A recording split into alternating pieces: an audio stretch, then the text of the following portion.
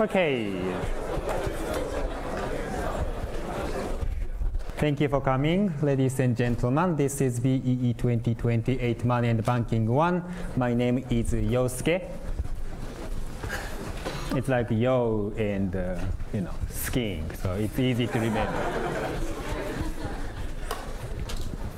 This is the reference for this module. Greenbaum and Taco, Contemporary Financial Intermediation. You don't have to buy it, but it's a good book, so if you are very much interested in banking, yeah, I recommend you take a look at it. But I'll make this module so that, I'll make slides and tutorials and so on, so that you don't really have to buy and read this book. There are several announcements. They are important, so please look at them when you have time. This is the syllabus plan. Please take a look at it later. Okay, this is the plan for week 1. Before starting banking-specific issues, I want to start with a more general theme of risk management. After all, banking is mainly about how to manage risk, so it's a very good idea to develop more intuition about how, in general, risk is managed. So we want to do 2 examples of risk management. First is the risk management by asset portfolio managers that is based on so-called the mean variance approach. And the second example of the risk management will be that by insurance companies that relies on the law of large numbers. So this week we are going to study the first example of the risk management by portfolio managers. We'll start with a couple of preliminaries and then move on to portfolio risk management. Okay? That's our plan. Okay, this is the first building block, the notion of the rate of return, or simply return. I know that you all studied this before, but yeah, this is the first class, so let's do it. Okay, think about any asset. It can be company's share or bond or currency or whatever. Let's say today is date t, and the next date is date t plus 1. By the way, I posted this, so yeah. The return on the asset that realizes at date t plus 1 is defined by the right-hand side. The date t plus 1 price, pt plus 1, plus the dividends paid at date t plus 1 divided by the current price pt. If you subtract 1, it's called net return. If you don't subtract 1, then it's called gross return. No big deal. The important thing is that the return comes from 2 things: the capital gain from the price change and the income gain from the dividend payment. Of course, it can be called coupon if it's bond, or rent if it's a physical property, but the formula is the same for any kind of asset. In particular, this formula applies to a portfolio of assets as well. A portfolio is just a collection of more than one kind of asset. Here's a very simple example. Let's say you have £100 and you invest 50% of the money in the stock of company A, and 25% of your money in company B's stock, and the rest, 25% in company C's stock. By the way, stock is an American English for company's share. Okay, stock and share are the same thing. So this is a very simple example of portfolio. And if you are interested in the return on the portfolio, you can go back to this definition. However, there's another important formula for the portfolio return. The left-hand side, RP, is the return on the portfolio. And the right-hand side, in the right-hand side, RA, RB, RC are individual returns in stocks A, B, and C. And this formula says that the portfolio return is simply the weighted average of the individual returns, where the weights are the portfolio weights. Let's check that this formula actually holds with a very simple example. Suppose the realized returns for stocks A, B, C for 5%, 20%, and negative 10% respectively. You invest 50 pounds in stock A. The price rose by 5%. So at the end of the period, the value of stock A you own is 52.5 pounds. The price of stock B increased by 20%. You invested initially 25 pounds. So at the end of the period, the value of stock B you own is 30 pounds. Unfortunately, the price of stock C dropped by 10%, so the value of stock C you own is now 22.5 pounds. So, at the end of the period, the total value of your portfolio of stocks is 52.5 plus 30 plus 22.5 equal 105 pounds. According to this definition of the return, you initially invested 100 pounds. Now it's worth 105 pounds. The return is 5%. Yeah? Let's assume that there was no dividend payment during this period. Let's confirm that this return formula also holds. According to this formula, the portfolio return is the weighted average of individual returns. Individual returns are 5%, 20%, minus 10%.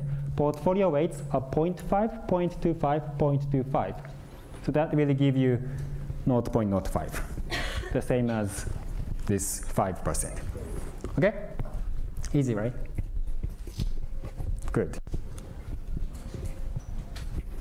The second building block for today's class is the notion of short selling. Here's the principle of the capital gain. Suppose you expect the price of some asset will soon increase. Actually, there's some seats, so can people sitting on the aisle let these people to sit somewhere? Yes, thank you for your cooperation.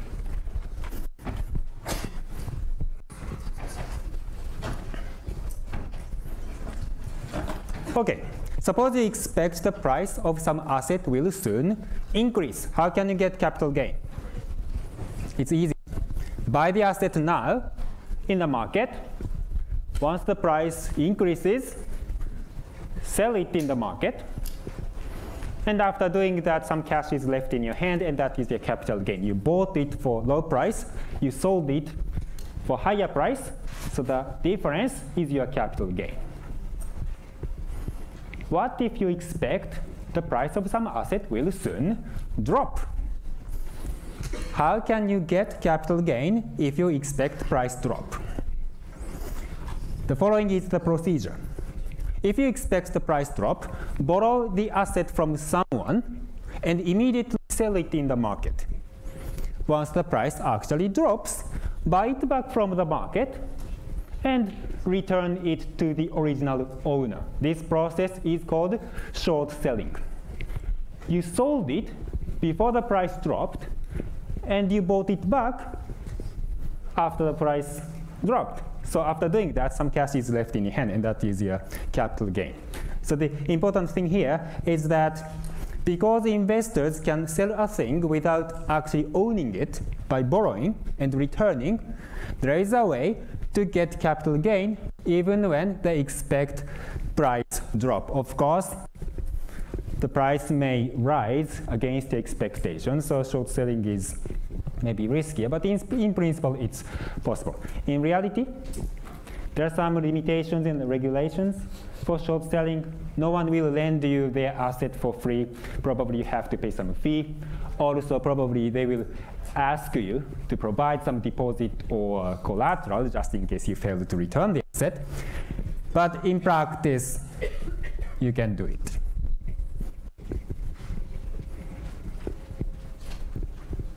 Okay? Right. The third, preliminary. Basic high school statistics. I know you all studied statistics before. Yeah, but this is the first class. Let us do it. Okay, here's the notion of expectation, variance, covariance, standard deviation, and correlation coefficient of random variables. Let's consider a very simple example of only 3 possible states. Suppose in the future, there are 3 possible states. Summer is coming, the summer can be really hot, or mild, or cold. We don't know ex ante, we don't know which state will realize, but we know the probabilities, 0.5, 0.3, and 0.2. Suppose you own a beer company, a brewery. And let's say X is the sales of your brewery. If the summer is hot, then the beer sells a lot, and the sales will be as high as 9,000 pounds. If the summer turns out very wet and chilly, then people don't buy much beer, so yeah, the sales will be as low as 3,000 pounds. Okay, ex ante you don't know what will realize, so X is an example of a random variable.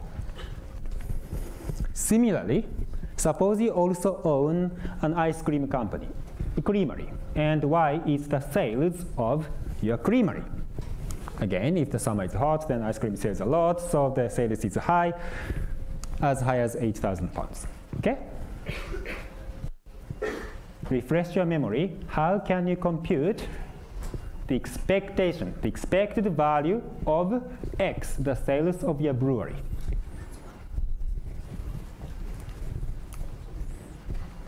Refresh your memory. This is the formula.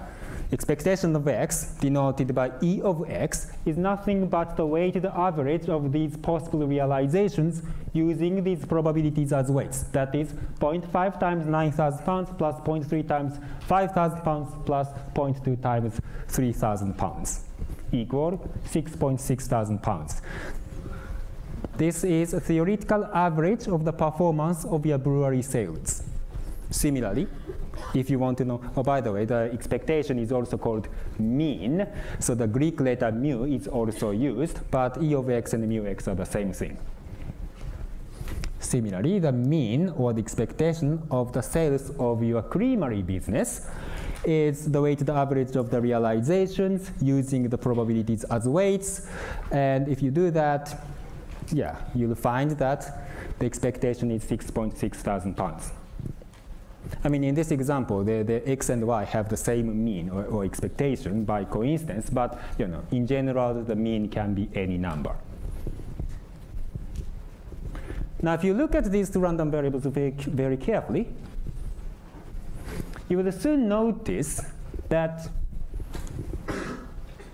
your brewery sales, your brewery business is a little riskier than your creamery business. If the summer is hot, then the brewery's sales is higher than the creamery's sales. But if the summer turns out very cold, then the brewery's sales will be actually lower than that of the creamery. Okay? In this sense, your brewery sales has more variability than your creamery sales. How can we measure such variability or risk of random variables? Refresh your memory. The answer is variance, right? The variance will give you such measure. To compute the variance, first you should compute the deviation from the mean. This column is just these possible realizations minus the mean. So 9 minus 6.6, 5 minus 6.6, and 3 minus 6.6. Once you compute the deviations from the mean, then square them. So this column is just the square of the previous column. And then take the weighted average of these squared deviations using the probabilities as weights. Okay, 0.5 times 5.76 thousand pounds squared plus 0.3 times, and so on. So in this example, the variance of your brewery sales is 6.24 thousand pounds squared. Similarly, if you want to compute the variance of your creamery sales, compute the deviation from the mean, square them, take the weighted average using the probabilities, and you'll see that the variance of your creamery sales is 2.44 thousand pounds.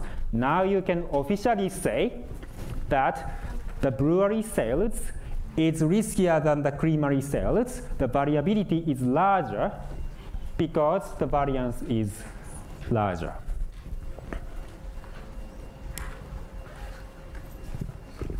Any question?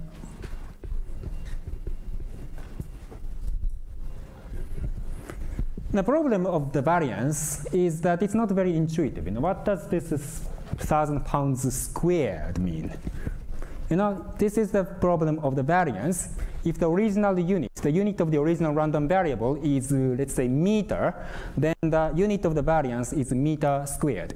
If the original unit is week or month or year, then the unit of its variance will be week squared or month squared or year squared. It doesn't make any sense.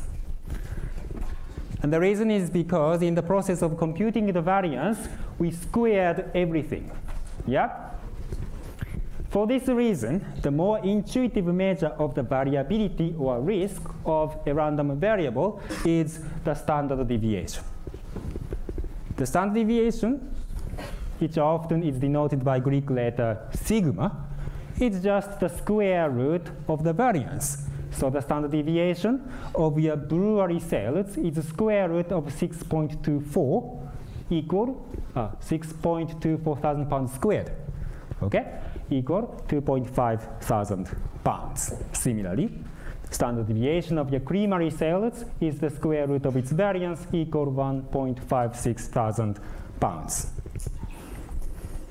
The standard deviation has more intuition about the variability or risk of the random variable. What does the standard deviation of the brewery sales being 2.5 thousand pounds mean? It means that the deviation, okay, the actual mean, the theoretical average of your brewery performance is 6.6 thousand pounds, but the actual realization can be much higher than or lower than its mean. And the standard deviation says that even if the actual realization deviates from the theoretical average by this much, you shouldn't be shocked. You shouldn't be surprised. Okay? The mean plus minus 2.5 thousand pounds is it happens. It's very normal or common or standard or whatever. Okay? That's the intuition of the standard deviation. So far, so good? Okay. Now let's look at these two random variables more closely. You would notice that these two random variables have a similar fate. If the summer is hot, then both beer and ice cream sell a lot, and the sales will be high in both businesses.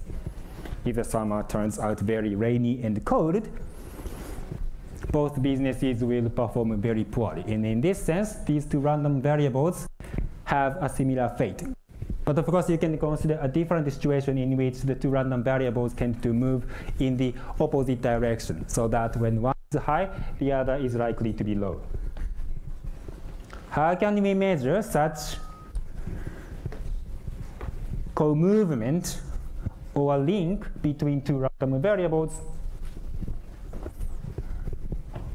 Yeah, you studied that, right? Covariance. Covariance will give you a measure for that. To compute the covariance, first you should compute the product of the deviation. So this column is just this column times this column, okay?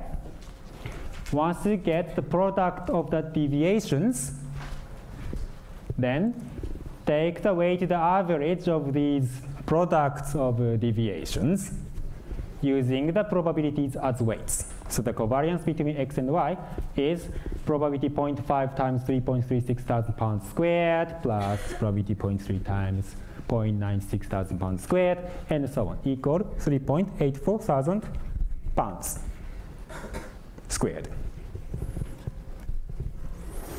Again, the covariance has a similar problem. It's not very intuitive. You don't know if this is really large or small, right? And for this reason, a popular measure of the degree of co-movement or link between two random variables is the correlation coefficient. And here's the definition of the correlation coefficient. Correlation coefficient is often denoted by Greek letter rho. So rho of x and y is equal to their covariance divided by the standard deviation of x and the standard deviation of y. In this example, the covariance is 3.84 thousand pounds squared. The standard deviation is 2.5 thousand pounds for x and 1.56 thousand pounds for y. So the correlation between them is 0.984.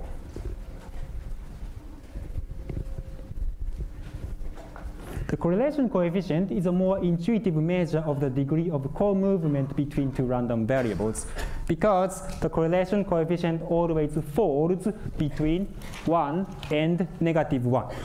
If it's close to 1, then it is said that the two random variables have almost perfect positive correlation, meaning that they tend to move in the opposite in the same direction. If one is high, then the other is likely to be high. If the one is low, then the other is likely to be low. If the correlation coefficient is close to -1, then yeah, it is said that they have almost perfect negative correlation, meaning that they tend to move in the opposite direction. When one is high, the other is likely to be low, or vice versa.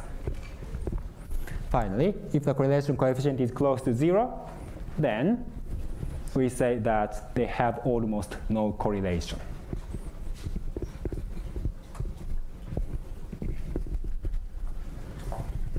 Most studies, if they have to report the statistics of their data, they report standard deviations and correlation coefficients.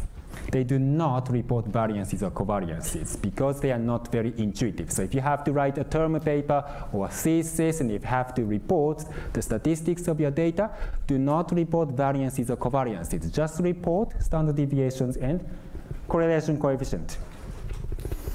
However, if you really need to know the variances and covariances, you can always recover the variances and covariances from the standard deviations and the correlation coefficient.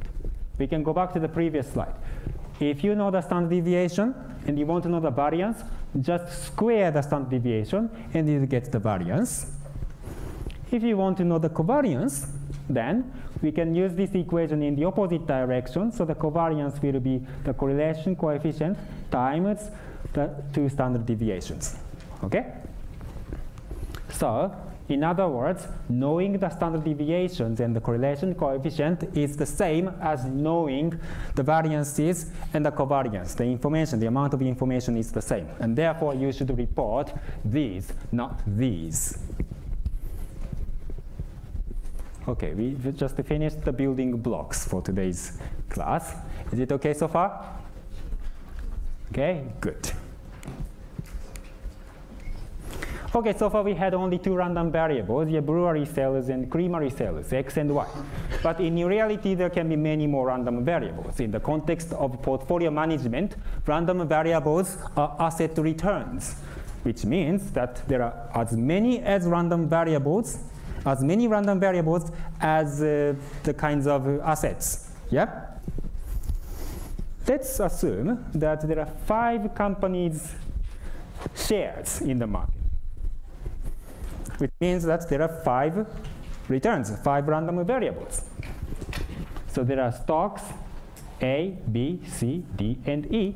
And suppose you are interested in investing your £1,000 in a portfolio of these 5 companies' assets, stocks. What is the first thing you want to know?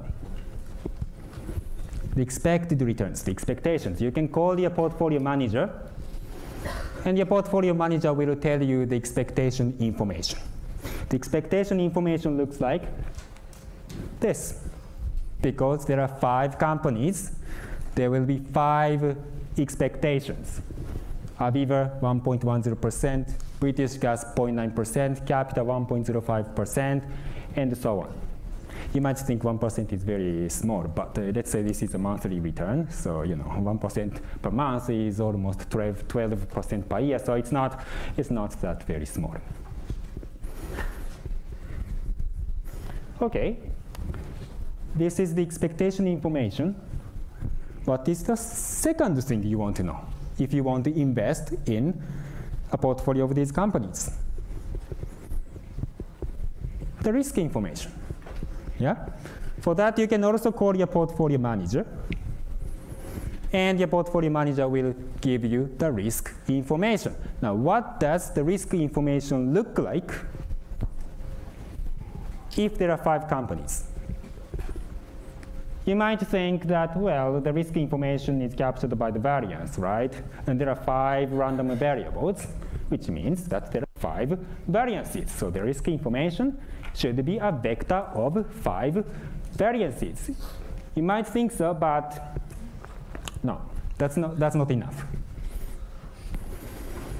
That's part of the risk information, but that's not enough because you are also interested in, you might think that the risk information looks like this. The variance of Aviva's return is 290% squared, and the variance is 131% squared for British Gas. But that's not enough. And the reason is because you are also interested in how Aviva's return and the British Gas return are related, how Capita's performance and EasyJet's performance are correlated. So if there are 5 random variables, the risk information is expressed by a 5 by 5 matrix, which is called the variance covariance matrix. In this matrix, the diagonal elements are the variances. 290% squared is the variance of Aviva's return. 131% squared is the variance of British Gas's return. Of diagonal elements are the covariances. For example, 96% squared is the covariance between Aviva and British Gas's returns. 22 is the covariance between Diageo and EasyJet. The variance covariance matrix is always symmetric in terms of this diagonal line.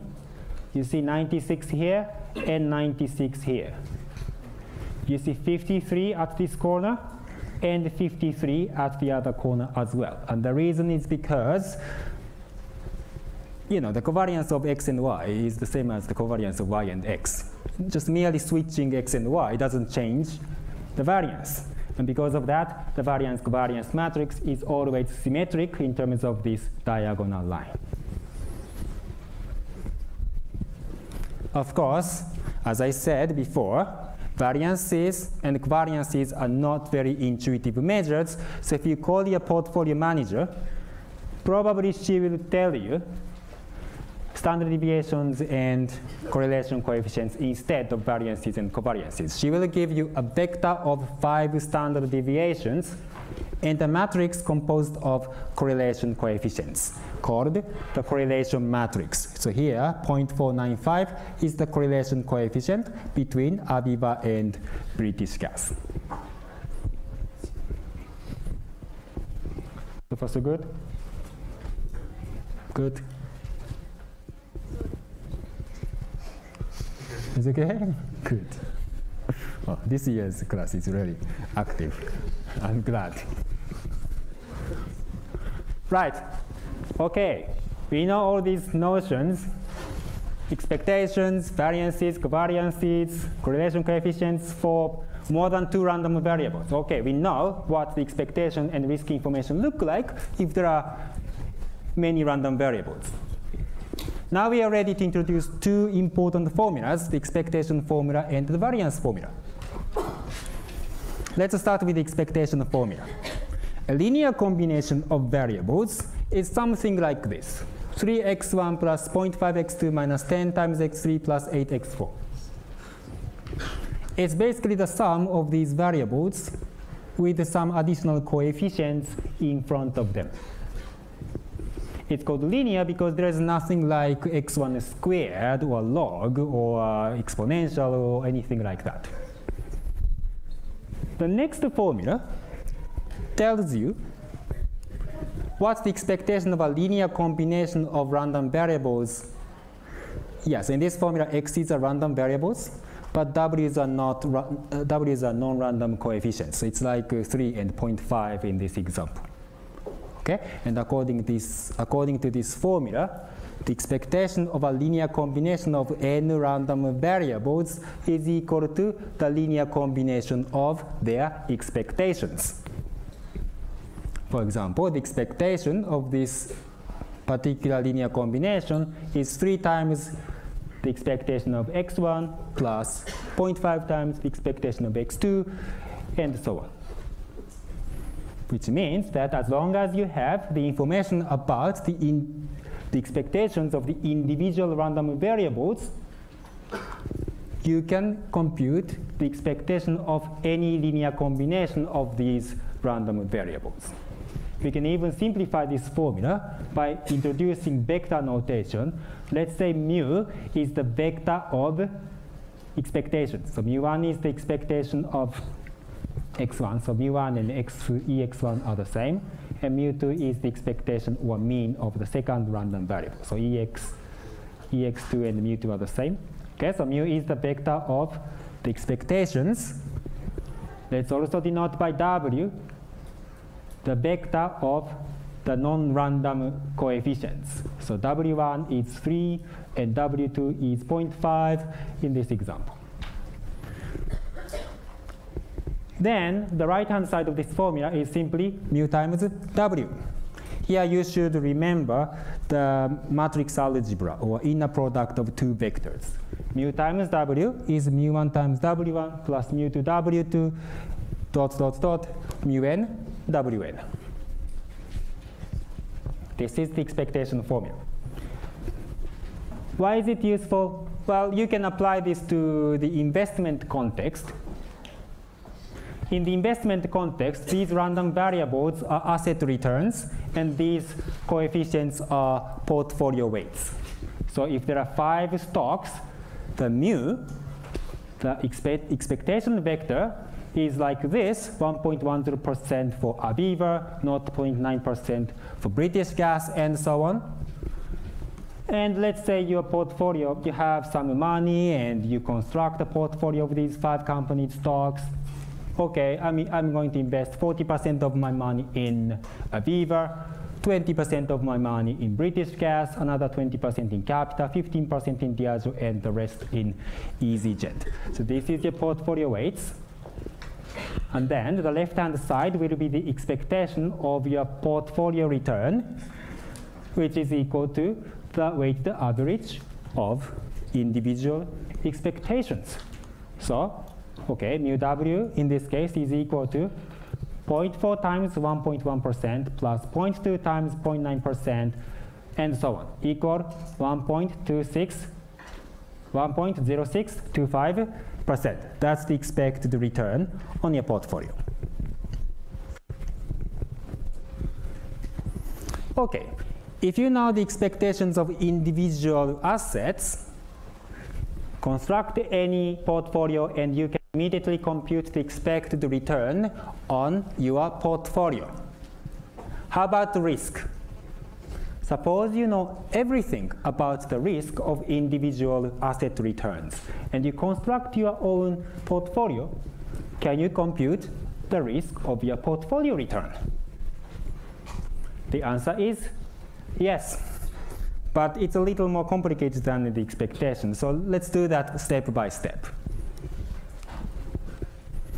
The key is the variance formula. You studied this, I think, but yeah, let's do it. The simplest form of the variance formula is this. Variance of x plus y is like the total sales of your brewery and creamery businesses, right? The variance of x plus y is equal to the variance of x plus 2 times covariance of x and y plus the variance of y. A typical mistake that a lot of people make is variance of x plus y is equal to variance of x plus variance of y. Don't forget this covariance. I have a mnemonic for you. When we were in high school, we learned this expansion formula. X plus y squared is not just x squared plus y squared. There's a cross term 2xy. This variance formula looks pretty much like this, our familiar expansion formula, especially if you remember the fact that the unit of the variance is the square of the unit of x. Let's practice this formula. Suppose both x and y have variance 15, and suppose the covariance is -5. Then what is the variance of the sum of x and y? Well, 15 plus 2 times -5 plus 15 equal 20. Okay, we can remember this formula. We can use this formula. But what is the intuition? I'm not asking about the. I like babies, so I don't mind. What is the expectation? Excuse me. What is the intuition? What is the intuition of this formula? In particular, what is this covariance term? It looks ugly. Is it important? To get the intuition of this formula, we should go back to our previous example of your brewery business and creamery business. If you remember, in that example, the two businesses had similar fate. If the summer is hot, both beer and ice cream sell a lot, and the sales will be high. But if the summer is chilly, then both businesses perform very poorly. So in this sense, the two businesses, the two sales had similar fate. But you can think of a different situation in which the two businesses you own is, let's say, the export business and import business. Yeah? If the British pound appreciates, it's good for import, but bad for exports. The import business does well, but the export business performs very poorly. If the British pound depreciates, it's bad for import, but good for exports. So the export business performs very well, and the import business performs very poorly. In the former example of the brewery and the creamery businesses, it's very likely that this covariance term is positive, so that the risk of the total sales of the brewery and the creamery together is actually larger the sum of the brewery risk and the creamery risk, because these two businesses have a similar fate. But in the second example of the import and export businesses, this covariance term is likely to be negative, so that the total risk, the variability of the sales of the import and export businesses together is actually smaller than the sum of the import business risk and the export business risk, because these two businesses partially offset each other's performance. Now you understand that this covariance term is actually the key or essence in the context of risk management.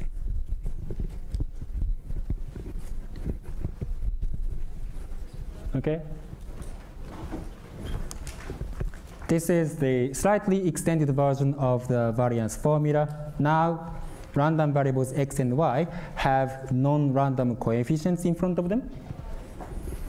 Yeah, so if x and y are the same random variables as before, and a and b are both half, then you can compute the variance of half x plus half y. A is 0.5, variance of x is 15, a is 0.5, b is 0.5, the covariance is -5, b is 0.5, and the variance of y is 15, so it's going to be 5. And the mnemonic is very similar.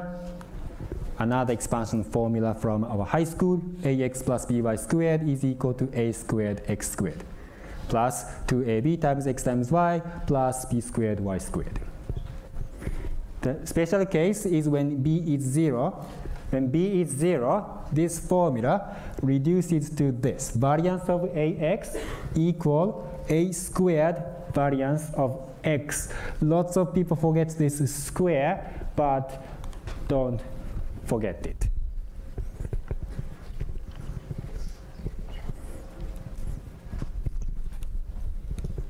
What if we have 3 random variables, x, y, and z? If you have good intuition, maybe you can make a guess. It looks like this. There are 3 variance terms, variances of x, y, and z. Excuse me. Both having their own coefficient in front of them, which is now squared. And then there will be 3 covariance terms. Covariance between x and y, between y and z, and between z and x. All possible combinations of 2 random variables. And each covariance has 2 times the product of their own coefficients in front of them. If there are 4 random variables, the variance of a linear combination of 4 random variables is very similar.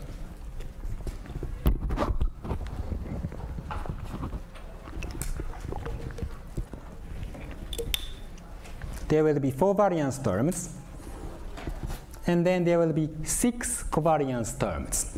Because if there are 4 random variables, there will be 6 possible pairs. The first and second random variables, the first and the third, the first and the fourth, the second and the third, the second and the fourth, and the third and the fourth. 6 possible pairs. So there will be 6 covariance terms if there are 4 random variables here.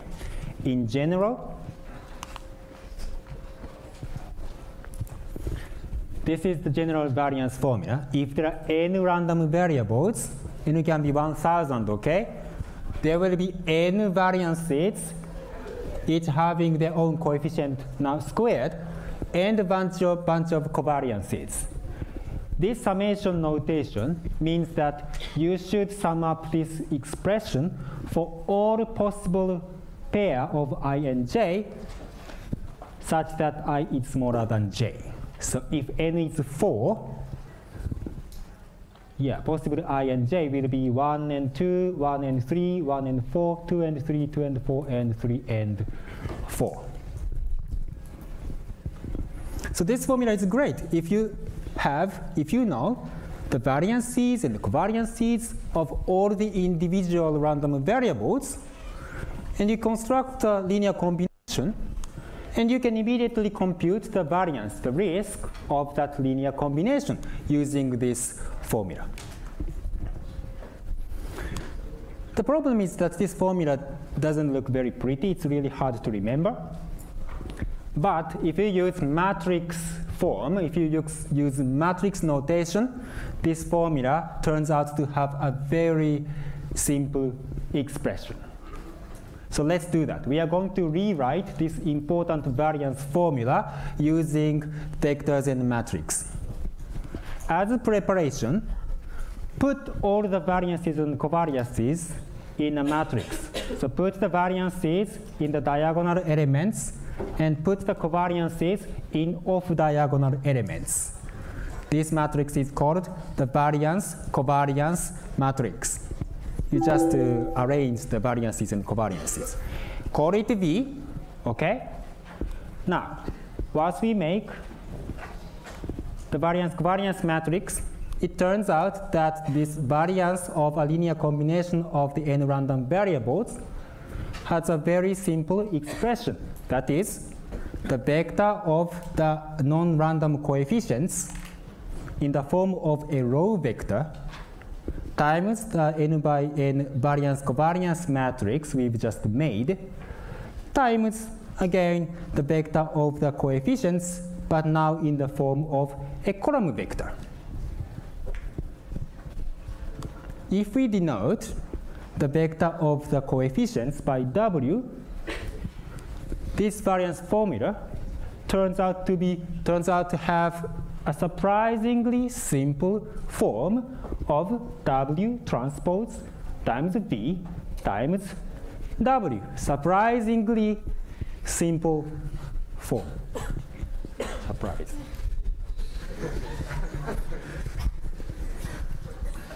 Okay, let's practice this formula, right?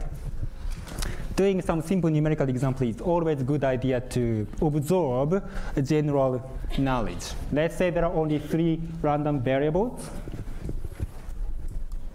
x1, x2, x3. And let's say, again, you know everything about these random variables. The variances, 131 for x1, 58 for x2, and 24 for x3. And the covariance, so this 1, 2 element is the covariance between x1 and x2, which is 46. 1, 3 element is the covariance between x1 and x3. And 2, 3 element is the covariance between x2 and x3. Let's consider the variance of this particular linear combination where the coefficients, weights, the W vector is 0.2, 0.5, 0.3. Yeah? So W prime times V times W. This is the formula. And you have to remember this matrix multiplication. I posted on the course website, I posted the links to YouTube tutorials on basic matrix calculus. So if you don't remember, then please watch it. If you conduct this calculation, then this variance is equal to 38.84. Okay? So if you know the expectations and variances and covariances of individual asset returns, you can customize any favorite portfolio. Portfolio is just portfolio weights, and you can immediately compute the expected return on your portfolio and the risk of your portfolio using these formulas.